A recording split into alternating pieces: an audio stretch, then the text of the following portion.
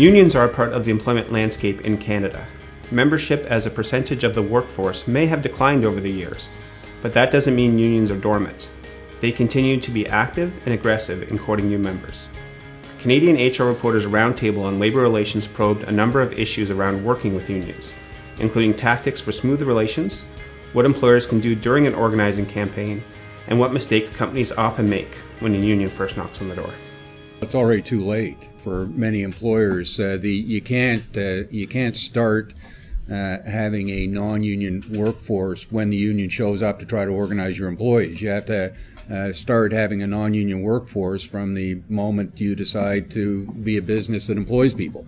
And the only effective way in my 30 years of doing this stuff that I've seen an employer defeat, and I don't even like the negative words, defeat a union organizing campaign, so let's just say remain a non-union workplace, that is a workplace where the workers do not choose to be represented by a trade union. The only effective way of doing that is by having excellent human resources policies and practices, and by doing the kinds of things that unions would come to the workplace saying they could help the workers achieve. So if you already have a workplace that has fair and transparent wages, that has opportunity for development within the workplace, that has excellent health and safety policies, that has a welcoming environment for women, for visible minorities, for persons with disabilities, if that's the workplace you're operating, and then your chances of remaining a non-union workplace are significantly higher. They're, to use your term in a different way, there are no guarantees, but they're significantly higher than if you're operating a workplace that does not actually practice those values. And by the way, I would also say that it's not a lip service thing. It's day in, day out, grinding away at trying to do the right things every day with all of your workers in every way you possibly can. That's the only way I've ever seen it succeed. But once the union drive starts, employers need to be careful in how they react. The big thing is overreaction. The fact of the matter is that most businesses, unless they're inherently unhealthy, will survive a union organizing campaign whether or not the union is successful. If the union is successful, you are in a transformed workplace. You're now dealing with a third party, but there's no reason why your workplace cannot continue to succeed. In fact, I'm sure that Bill would say it may even succeed much better. And I've seen workplaces where they actually are better off once a union arrives because they get themselves organized for the first time. They start to pay properly. They start to have effective HR policies for the first time, and they actually are better off, not necessarily because of the union being a cooperative partner, but because the system that they're now into forces them to do the kinds of things they ought to have already been doing. So I would say that's the big thing, is overreacting both in the short term and in the longer term. When I get contacted by an employer that tells me there's a trade union there, and they ask me to advise the management team as to what to do, what I tell them is everybody relax. Get out on the floor if it's a plant, or get out in the office if it's a white collar setting, or out in the hospital or the nursing home or wherever they may be. Communicate with your employees. Make sure that they know that it's business as usual. Everybody calm down. Think through what you want to do. Think through why a union would be attractive or not attractive to you, and make a good, informed decision. And that would be the last point I would make. Employers, I implore them every time, trust your employees. Trust your employees to make the right decision, which hopefully, if you're the employer, will be, I'm sorry about this, Bill, but hopefully will be a decision to not support the trade union. But if you don't trust your employees, if you treat them paternalistically, like little children who need to be told exactly what to do, then they are going to rebel like little children often do, and probably do the opposite of what you want them to do. So ultimately, you have to communicate with your employees and trust them to make their own informed decision and make a good decision at the end of the day. Unifor's Bill Murnahan echoed that point, stressing the decision to have a union or not does not rest in an employer's hands. I think because I'm the only one here from a union, I think it's important to say that the choice about joining a union rests entirely 100% with the employees. And of course, employers will have their views about what they might want or not want, but legally, morally, this is the question of employees to choose their representation or not. I know everyone knows that, but it sometimes gets forgotten in human resources, labor relations, literature, and so on, that there's an active role for the employer in deciding whether or not there should be a union in the workplace or not. They may have their views, but I'll just put that out there. Excellence in human resources, of course, you can do all the things inside of a workplace to be an excellent employer, but at times I think workers legitimately want a different form of representation, and sometimes it's just as clear as having a balance of power. It's great to have a great HR system, but at times you're dealing with huge corporations that have tremendous power. You see it in action, you see it in terms of jobs coming or going and investments in your future, and you want to have some different system. And people do like democracy, and I think essentially, I know, as Jamie has mentioned, I think people want fairness in the workplace. There's a lot of different ways to do that, and unions are key to it. Some employers bring that fairness through other means, and that's a good thing. But while the decision to join a union is up to workers, employers don't have to stay silent during an organizing campaign. The real issue is the one you first touched on, and that is what is the extent of the employer's freedom of speech during an organizing campaign, and especially in that concentrated period. We have a week in Ontario between the point of application and the timing of the representation vote, and what is an employer's right of free speech. And it's actually much broader than most employers understand, because the potential for automatic certification in Ontario now is very, very limited. And as long as you stay away from the major taboo subject, which you ought to stay away from because it's a red herring and it's a false threat, as long as you stay away from the job security issue, you get unionized, we're going to shut the plant down and move to Michigan. There you go. There's my Michigan reference, which is grotesque. It's un-Canadian and it's a lie. Then you should be fine. So you have reasonably broad free speech as an employer. It's very, very rare that you're going to face an automatic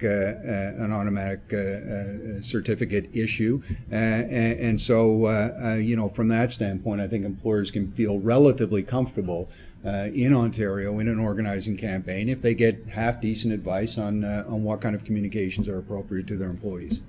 If a union does form in your workplace, there are a number of tactics employers can adopt to ensure a smooth relationship. I'd say rule one is talking a lot and constantly. Don't wait for bargaining.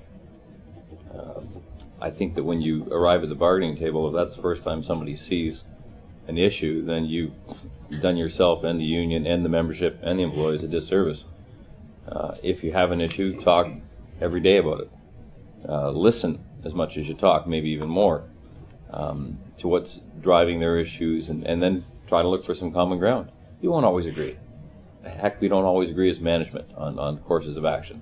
I know inside unions they don't always agree on courses of action because there's a plethora of opinions, and that's good and it's healthy. But if you listen to people's approaches, you try to take them into consideration in your decision making, you involve people in decision making, you go a long way. And also accept that with all your unions at all the time, you won't all have the same relationship. That sometimes in the same workplace you'll have, there'll be 3 or 4 unions, and for some reason it's clicking, and there'll be one for some reason it's not clicking. It might be the dynamics between the two parties. It might be the dynamics inside the parties. Walter McCursey did a nice study of that a long time ago. But you always got to work forward on it, and I think that's the key. And communicate on many levels. It's just not top to top. It's not just bottom to bottom. It's all levels, and it's not just at those levels. It's this level talking about that level, in the unions, in the management, and having very strong, sustainable, productive relationships. Because I agree with everything that's been said in terms of in terms of how you operate an effective unionized workplace, but I think to a certain extent we also have to go back to the basics of what we're talking about when we're talking about a unionized workplace, and that starts with the fundamental concept of management rights.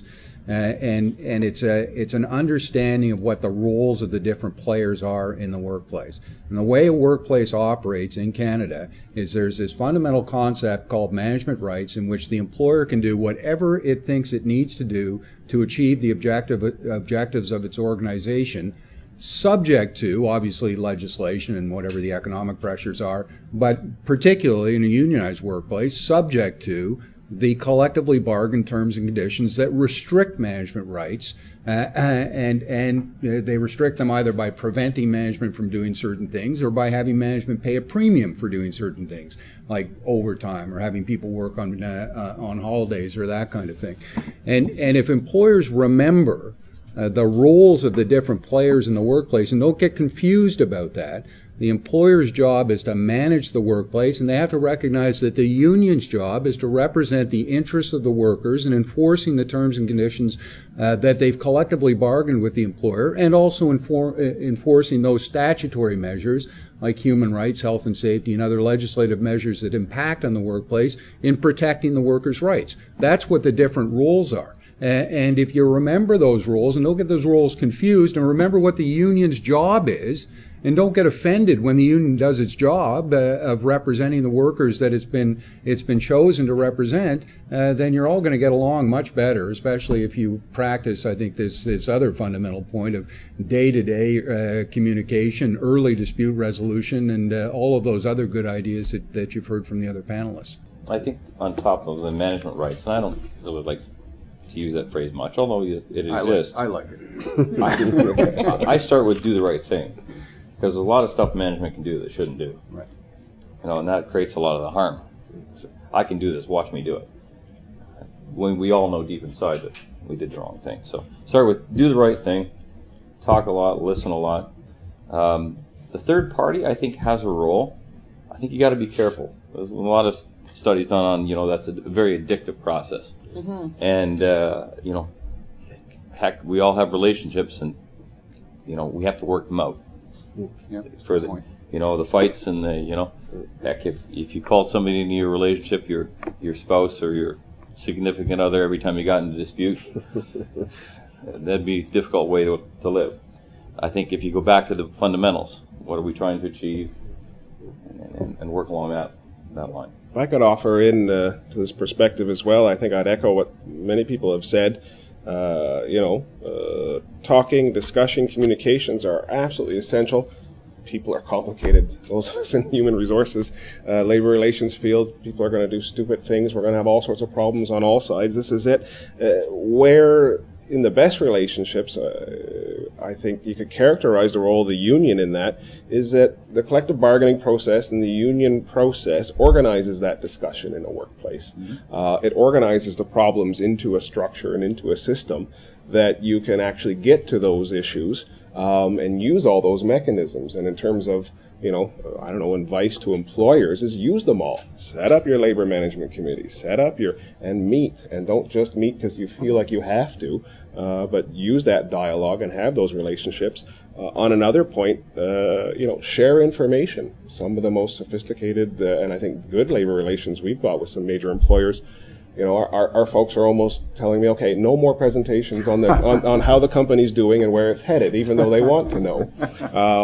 And again, it has to be truthful, not just one set of charts for the workers and one for the stockholders. We need the same set. And I find for a variety of reasons, I'm sure others would say that some of the workplace union leaders have an excellent analysis and understanding of what is happening inside their employer's firm, where it's heading. Some have no clue. Some managers have no clue. That's fair, but you'll find some really good insight among the people who spent 30 years in the workplace, and they might have seen, the company name change 5 times and 5 presidents come and go, and they understand what they're doing. So use those relationships and share that information, I think is central. And when you come to difficult situations and hard choices, people understand a bit better. We still have to represent our members and their interests, but there's a different understanding. And if the organization is going to survive past a hard time, having dealt with that hard time in a sophisticated way, makes it much better when you come out of it. If we're talking about the future of trade unions in the private sector, the message I'd leave with Bill, I'd implore him, and he probably knows this, he doesn't need me to tell him, but all of the information you get, if you have that kind of forward-thinking employer that's going to give you the same charts as the shareholders get, then the union movement has to go away from sort of that traditional, we're going to do it this way, whether it's your workplace here or this workplace over here, and they've got to move towards cooperative solution finding for that particular business that breaks through some of the old models and starts to find new solutions to problems that are facing the people around the table, whether you're worker or management. I often say, if the plant closes, I lose the client, my management side loses their job, and so do the people on the other side of the table. So none of us are going to win. So we got to figure this out. And too often, the thing doesn't get figured out. And so you get businesses leaving, jobs being lost because people have not been able to take the information that's there and figure out what the solution is for that particular place of work.